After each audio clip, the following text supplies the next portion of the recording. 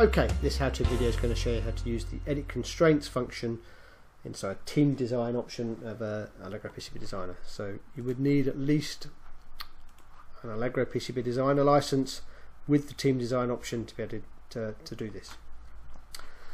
So in many instances now, the master designer would partition his design off and send it off, and the partition designers can then go and work on their different sections of the board. And in most instances nowadays, the partition designers themselves would need to maybe set net classes or manage constraints on the sections of the board they're working on. But this is kind of something that the master designer has to allow.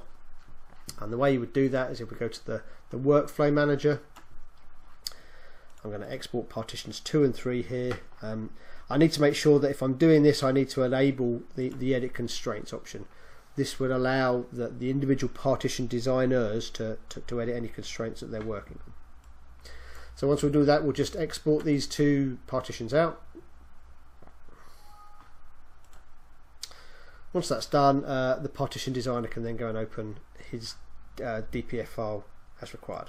So there's the active session. Partition 2 is the active area that he's working on. So I can then go to Constraint Manager. Let's go to the spacing areas, and we'll go and create. Let's go and create a net class. So I'll create a net class for these 8 nets. Call it class 1, and then what I'm going to go and do is create a class-to-class rule. So we'll take class 1, and we'll create a class-to-class rule to itself effectively, and we'll set a value of the line-to-line spacing to be 10th out. I'm also going to go to the electrical rules, and we will set a total X length for this EC set, and you can see that EC set then gets applied to the relevant nets. So once that's done, let's just do a quick update DRC. We can see we get some DRC errors here, so we can use the slide command with the shove preferred option just to kind of clear all the DRCs in one swoop and meet the requirements that we set in the class-to-class rules.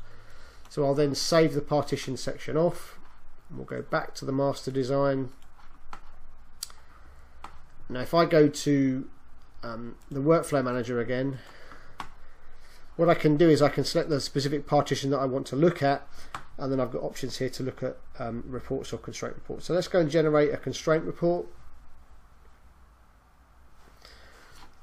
Now you can see this is the constraints, the changes that the partition designer has made. So I can look at, he's made a class-to-class rule, we've got electrical rule there, we've got the nets that have been modified. So you can actually go and see what a summary of effectively what the constraints have been modified before you actually import it. If you're happy with that, then we can just go and import those changes into the design. Now in some scenarios you might have, if you allow constraint editing to both partitions, you may well have the same or different designers making changes to the same classes or adding different rules. And the scenario that happens in that, well, what happens in that scenario is effectively that you would then, the first one that gets imported is the one that wins.